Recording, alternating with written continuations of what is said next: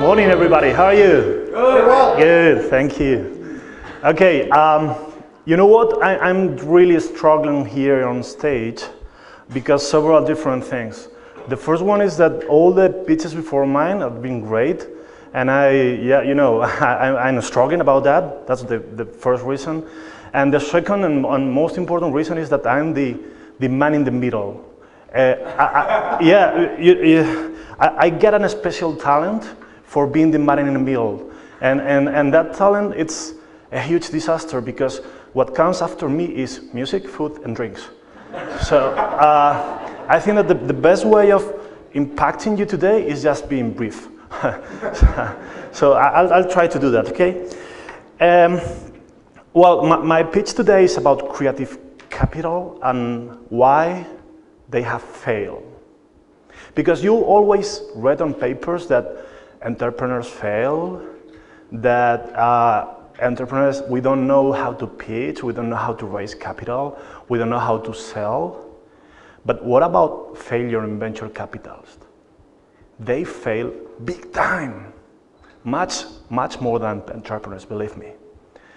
And there's one reason, and that reason it's something related to the history and something related to the fallacy of security. Please let me introduce you George Doriot. George, the audience. North Americans says that they started the venture capitalist market with George Doriot.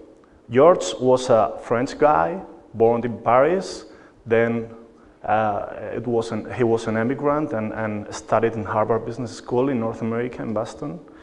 And he founded a company called American Research and Development Corporation. Do you know this company? It was a company created to encourage the private sector to invest in companies run by veterans from the World War II. It was like a non-profit organization.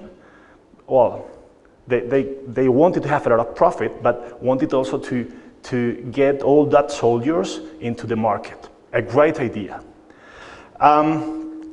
And this guy managed to do a first home run. Do you know Digital, this company?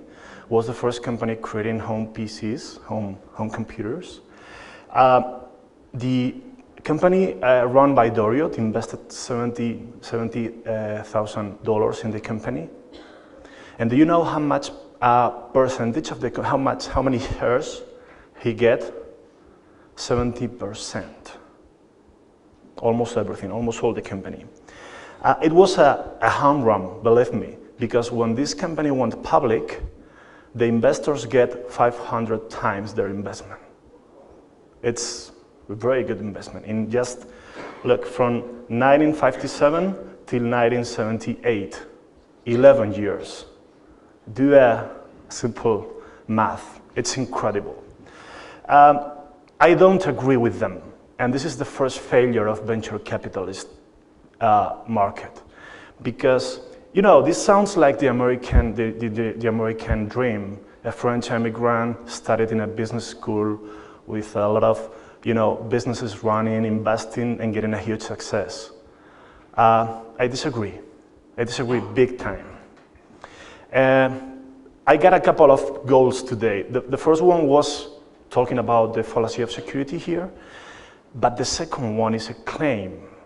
And I do apologize for the claim because may, wound somebody, but the history is that the first home run was made better in Spanish. Yeah. Woo! Ooh! Come on!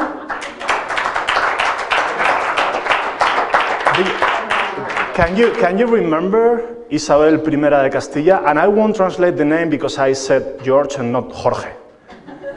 Isabel I de Castilla didn't study in a business school. He was queen.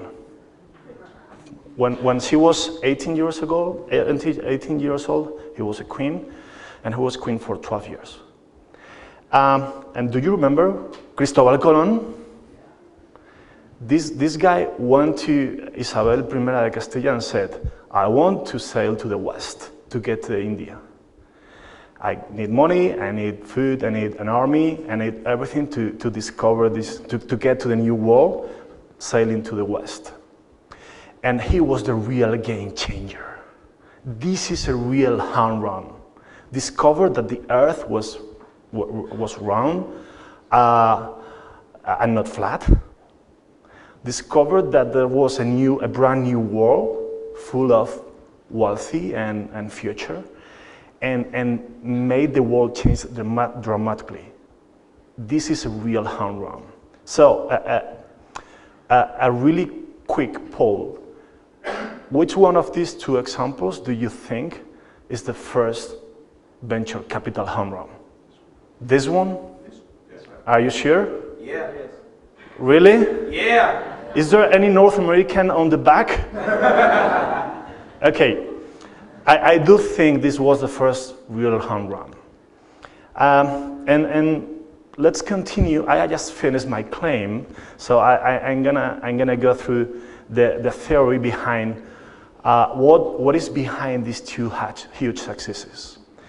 If you read about venture capitalists and private equity, you will find that all the huge successes took place between boom and bust cycles, between wars, between huge leverage buyouts, between non-credit situation and huge credit situation, like maybe today. The home runs was done, as I told you, normally after wars. When Isabel I de Castilla founded Cristobal Colón, the Muslims were trying to conquer Spain. It was a real hard war. Isabel I de Castilla didn't have any money because they had to expend all the money in the army to reconquer the Spanish territory, the Granada kingdom. Do you think the main reason for these successes was that they improved what existed? Obviously, they improved what existed. That's obvious. Do they think they got small capital? They both had small capital. And even there was, Luis Santangel was the first business angel in history, under my opinion. Paying money or giving money to Cristobal Colón because Isabel I de Castilla didn't have enough money to fund him. No. These two home runs has the same reasons behind them, but this is not the real important thing. The real reason why they succeeded is different. And I'm trying to today do some inference to get the idea behind this. Imagine you are Isabel I de Castilla, okay? And I am Cristobal Columbus, and I say, okay, you know what? I think I can manage to get to the India sailing to the west. And Isabel I de Castilla, that was a clever queen, said, okay, let's make a market research. Before investing in the company, okay, because I got a business plan, let's make a market research. How many expeditions did return? No. Okay, is the world flat? 90% of the people then thought that. 10% thought that the Earth was twice or three times the distance between India and Spain and Europe. And okay, if you sail to the west, what happened? You find dragons. The hell? You know, it's a disaster sailing to the west. Okay, honestly speaking, if you were Isabel I de Castilla, how many of you would have give money for me? Come on, raise your hands. No, probably no. This is a clear fallacy of security. As known expeditions return, there's no success. There's no a new world sailing to the west. The world is flat. Let's go to the 50s and to the computer markets. You can find here an IBM machine, an IBM computer, in a huge room.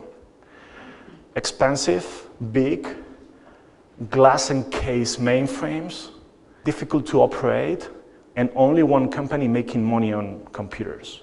That was the situation on the 50s.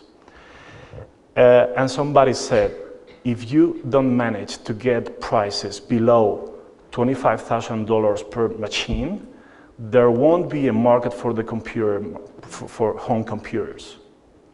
There's no room for computers in your houses. Okay, the common thing that happened in these two investments was that they didn't invest on predictions.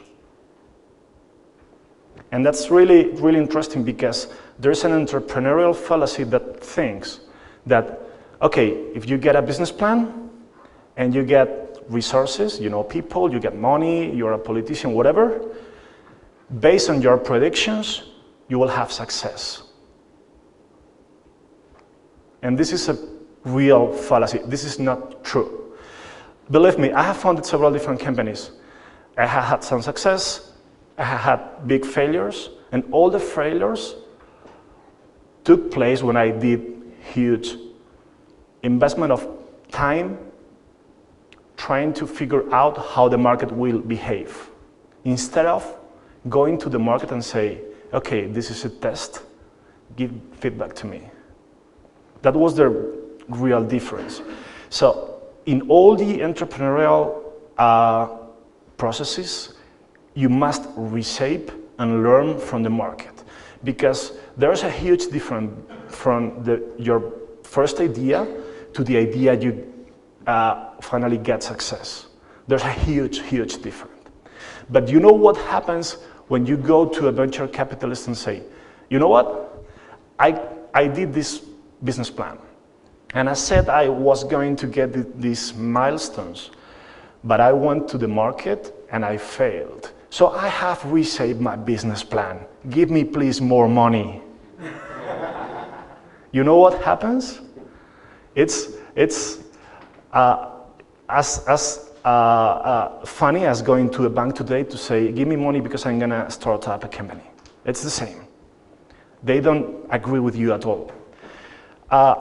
This is the rate of failure in venture capitalist firms today. I'm right now funding a venture capital fund. It's gonna be hard, but you know, I'm like a little kid. So I'm very, very excited about getting this 0.6 success rate to my fund. What happens in this way of mindset that trust in business plans is that instead of investing in venture capital, they invest in micro private equity. And there's a big difference, because you're not investing in a market, you're investing usually in an emerging market that is there's a slight difference between two markets. You know what, every time you try to industrialize a creative market, you usually fail. And this is what had happened in the venture capital market. It's a creative capital market. You have to be creative and you have to step over and reshape and do ideas improve over the time, and don't trust on business plans. How can you think that a business plan can manage these two statements? To look for India could make you find America. There's no business plan that can support this statement. And it's not worth being the first, but better taking advantage of resources. This is something that you can find in business plans usually, but nobody knows the secret sauce of doing it. And the secret sauce is just testing with the market and listening to the market and reshaping your idea. So it's necessary that the venture capital firms mind shift their minds, to get success. To avoid the fallacy of security when investing in startups, you should follow these instructions, this methodology that is quite simple. It's the secret sauce, my giveaway for you today. That is, okay, don't think and write it down. Just go outside, try something, learn. And learn because when you try something, you expect something, but you normally get something totally different. Learn why there was that different. Reshape your ideas and go back to the point number one until you get success. This is the only secret sauce for succeeding when starting up. And if you're a venture capitalist, this is the only secret sauce to work alone with entrepreneurs and having success. Thank you.